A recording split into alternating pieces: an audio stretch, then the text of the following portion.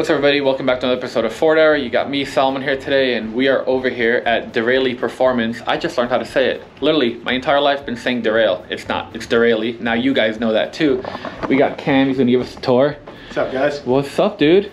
How you doing? I'm good. Thanks for having me out. Awesome. Absolutely glad to have you here. We gave you a little showcase of what we do, how we contribute to the automotive world, and show you some of our production area. Awesome. So what do we have in here? So in our waiting room, we got a couple display boards showing electric fans, belt fans, fluid coolers, transmission fans, a little bit of everything that we make. But primarily we're geared around automotive cooling. So keeping transmission cool, radiator running at the right temperature, all that good stuff. Oil if you're running a turbo or a supercharger application. We just keep you from getting too hot. That is pretty much the most important thing, because we all know when your fluids start to get too hot, it's when it starts to cost you a lot of money. Number one killer in automotive. So we like to try and make everything last as long as possible here. And what I think is really cool about most of your products are they're universal. They're not very specific. Exactly. It's pretty much everything that we do here, with the exception of maybe 8 items. It's all universal fit. It'll fit any application. It's just a matter of a little fabrication, a little imagination, and you'll get it to work on just about anything you got. Awesome. So I guess take me around, show me what we got. Beautiful. So in here we got main office where a lot of the day-to-day operations are done. Let's cover sales, product development, purchasing. But then if we go in on the right is our R&D test fit room, where we come up with all the new products. Engineering gets a lot of testing done. They're actually out in the shop messing with a few new products right now. And then in on this room, we have our tech support facility with one of our techs, Andy. What's up? In here, former tech myself, we help everyone with installs, sizing coolers, figuring out pretty much anything along the way. So if someone calls you guys, you're not picking up across the world, it's Andy or someone like yourself. Exactly. That's cool. We're within 100 yards of pretty much all the stuff built in the USA, proudly in Los Angeles. It's still a USA oriented company, which is awesome. That is really cool. That's one of my favorite parts about any brand, is when almost everything is made here, and you guys are one of those. This day and age, it goes a really long way. And so we got a couple showcase cabinets, just all the history of the company from when it started being chrome plating and moving into automotive cooling and all the other steps that were between the way. But we also like to showcase what we've been a part of. We've been on Gravedigger and pretty much everything in Monster Jam. Cover a lot of the Bonneville Salt cars, autocross cars, local dragsters, even farm truck and Asian. I mean, really, if it has 2-4 wheels and goes fast, we've been there and helped out with it. So, that's awesome. And then coming outside, we can show you our extremely busy shipping area right now. Ooh, product. I like to see product in stock these days, especially these days. These days it's a rare one. Some products we got, as you can see, palletfuls of. We're just trying to get caught up on back orders and all that fun stuff like you see across the industry right now. But we got tons of pallets getting ready to ship out today. Go to all the local WDs, retailers, pretty much anyone that sells automotive. Yeah, I mean, you guys are literally available everywhere. I mean, I see it Pep Boys, AutoZone, O'Reilly's. Exactly. Yeah, plus the big guys, Summit, Jags, whoever. Pretty much if they sell anything for a vehicle, we try and be sold there. Yeah. So, and this is a warehouse right here. Nice and organized. We've gone through a lot of restructuring to get as much product in here as possible. But you can see just aisles and racks. I mean, as much finished goods and raw materials as we can get shoved in here. And this is actually even light. I mean, if you came here before pandemic, most of these shelves would be probably 98% full. And more often than not, everything's ready to ship at a moment's notice. It's the best, worst year ever, right? No kidding. It's like, we can't keep it on the shelves. Literally, we can't keep it on the shelves. Looking at the shelves and then looking at how we're having, the last 3 months, we've had our best sales numbers ever consecutively. And probably getting better. Yeah, I mean, it almost makes no sense when you see how little we have here. But I mean, we're able to get product out, get it to people who need it. I mean, everyone being stuck at home, seeing a huge increase of people just doing their own work or trying to learn or even start a project for the first time. Because usually it's always been time versus money. Exactly. Everybody has no time. They had the money, but they didn't have the time. Now it's work from home, so you got the money and you got the time because you could work in your garage. You're forced to have the time. Yeah, it's pretty cool. I mean, now stuff's starting to finally open back up, but that's great. Yeah, I mean, definitely not a bad way to spend a year and a half of being stuck at home. No, working on a hot rod, definitely not. Exactly. Sweet. So this covers, I mean, most of the, like I said, the finished goods, the bulk product that needs to be assembled for different cooler assemblies or whatever it might be. Okay. But most of the materials are over here. And then when we move on to the other side of the warehouse, we got all of our assembly for, like I said, the belt fans we assemble in-house. Tube and fin coolers are all brazed in the back. We can show you that later. Yeah. We actually just recently moved our electronics department from Santa Fe Springs up to here. Nice. So that's all assembled in-house for you know, fan controllers, lights, logic modules, all the important stuff. I'm going to have to speak up a little bit in here just because everyone's working hard. But we got our receiving department down there where everything comes in, starts the journey going throughout the whole warehouse. They've been busy just like everyone else back here, but we can take you around, show you a couple of the different areas, and yeah, that'd be cool. Give you a better feel. We've got all of our operations and production management to oversee, make sure everything's moving smoothly, meet any requests needed, just keep it flowing smooth. But these couple guys over here, this is where we do all of our assembly. So right now we're working on radiator fan shrouds and looks like both radiator fan shrouds. So we do that. Our remote coolers are all done here. And again, it's probably assembled in USA. Got these guys working hard. You can see tons of fans. These are some nice thick boys right here. They are. These are some of the strong ones we got. Nice 2-speed fan with the 3 wires. These guys actually are the best flowing fans that we have. 17-inch, 2400 CFM. And it's a lot of airflow for a fairly compact area, but we try and get the most airflow out of any package size that we can. Gotcha. So that covers that. We have on the Pacer side of the company, they do cab lights, rubber fender flares, like it on term. It's like rubber protectors. Okay. So you don't get someone door dinging you in the parking lot. Oh yeah, the strip on the side of the door. Exactly, all that kind of stuff. Nice. And my dad uses those on his truck. Those things are a lifesaver. They are. Especially if you care about your truck and you got that nice paint job. It goes a long way. It does. But that's all cut and done here in-house. Even the rubber hose for our cooler kits. So they got preset templates. Everything is pulled out, cut the exact length. So we get a certain level of repeatability. It makes it easier to mass produce the items at accurate scale. For the most part, we don't really have any issues with shortages. You get a lot of companies where people say, oh yeah, you said you gave me this kit, but I'm 4 inches short of whatever it is. Because of the setup here, it limits the amount of that happening. Cool.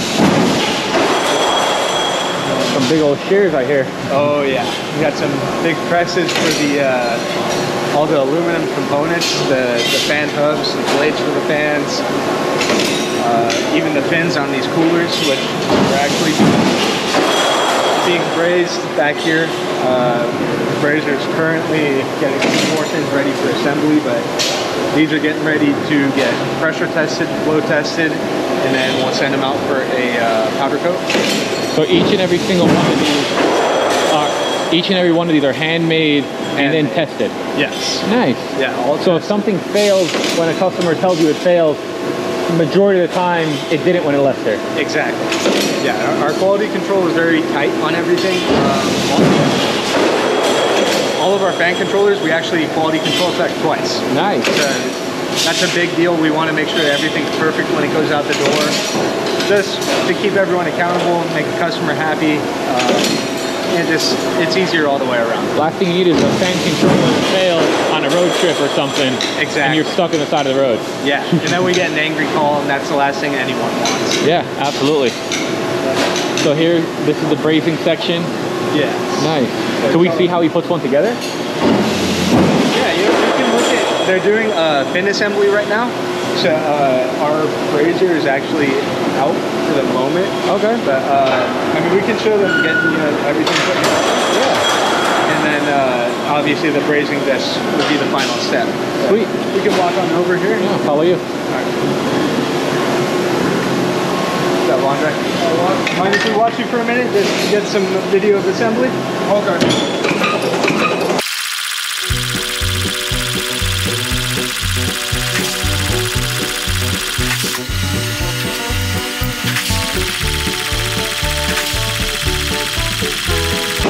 That is too cool. Yeah, I definitely got it down to a science. Hell yeah, he's better than a robot. Oh yeah, that's the best part. It's all hand assembled. Everyone's local, so I mean, it's really a very close company that way. Nice. So we'll come back on over here. So we got old school presses from back when it was a chrome plating company, and we used to do the local license plate covers or the frames, and a lot of small automotive trim. So these are still around, got repurposed for the aluminum fins, fan hooks, all the different components that we make now. Yeah. They've just been repurposed to keep producing for us. Yeah. And then the big ticket right now is everyone's working on the tube and fin coolers just because it's such a big, it's a highly demanded item. So yeah. That's the main thing right here. So that's how he tests all of them? Yeah, we're doing our pressure check. Nice. Get submerged in water. Check them for any bubbles. So they're all checked. Make sure that it's perfect brazing, no pinholes or anything funny like that. Yeah.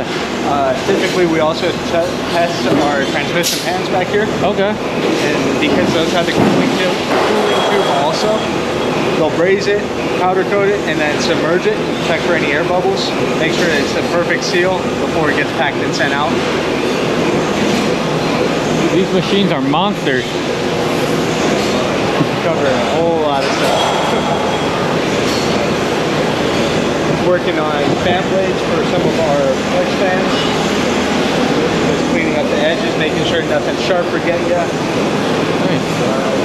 These are actually, we got some of our cooling tubes for the transmissions with the little turbulator in there.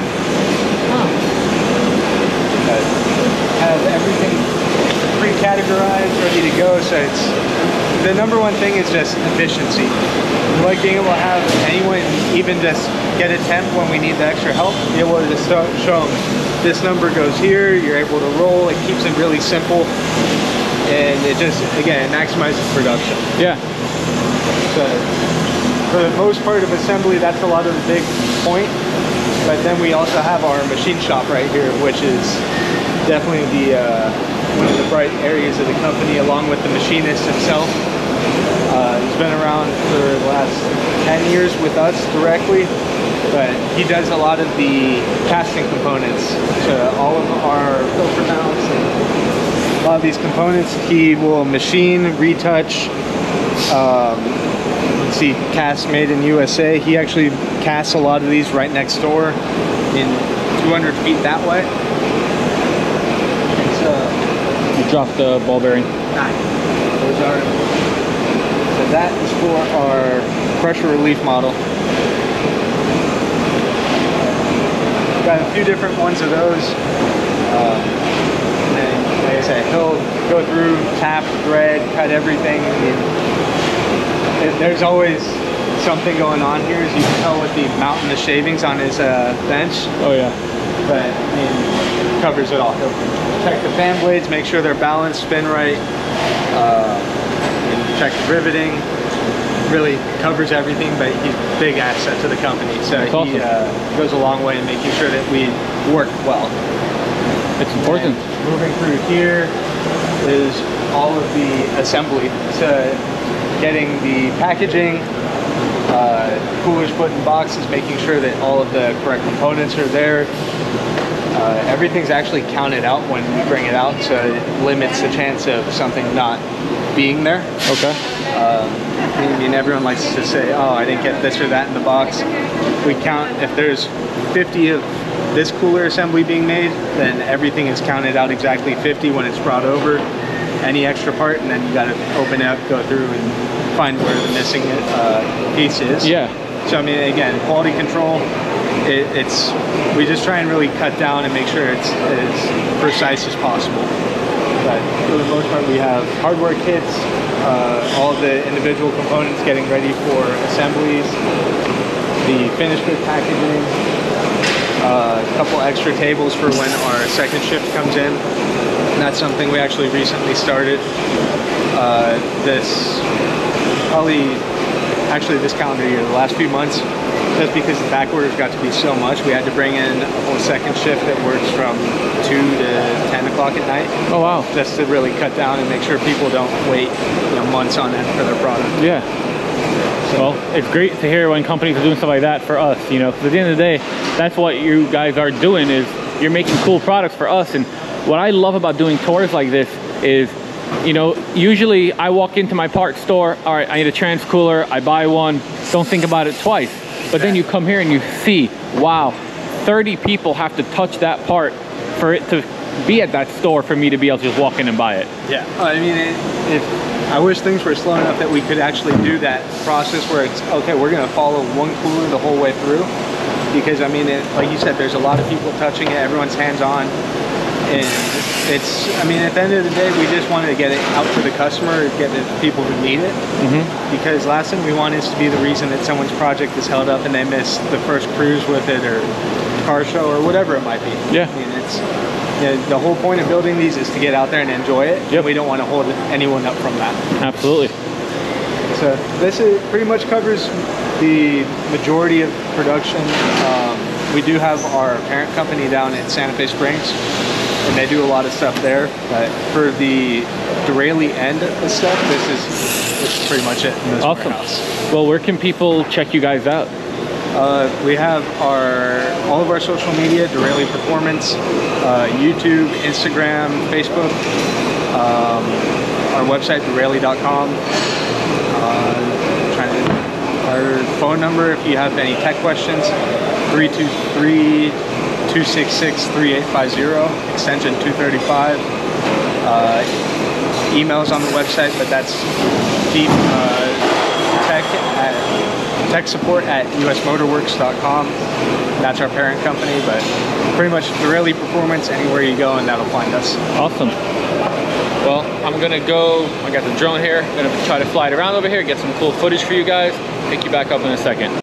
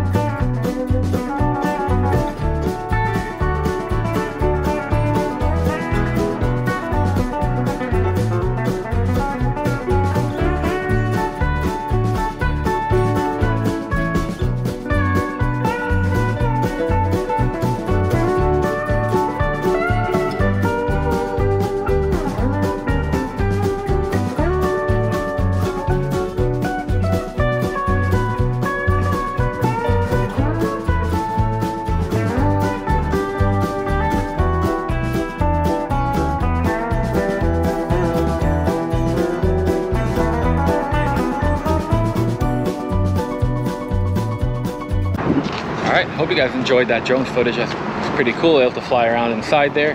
And then now we got one of the, I guess a company Bronco or a friend's Bronco. Company friend, one of the people that store some of their personal cars here. They rent a spot in the yard.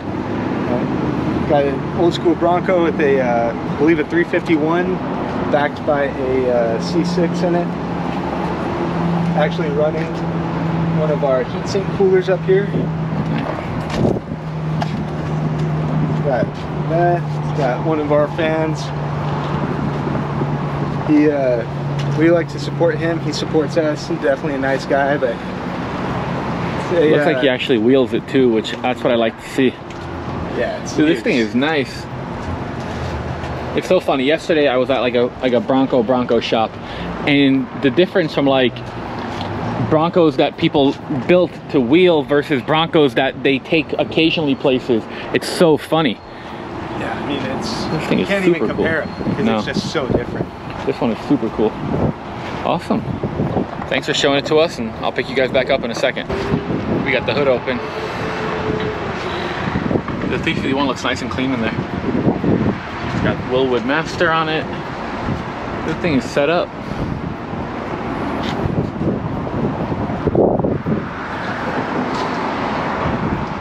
Alright, now I'll pick you guys back up in a second. Alright, so we just finished up over here at Derale. Hope you guys enjoyed the video. It was really cool. Check out what these guys have to offer. And like always, if you can, like the video. If you enjoy the content, consider subscribing to the channel. Got any questions, comments, drop them down below. And make sure to check these guys out, Derale Performance. We'll see you later.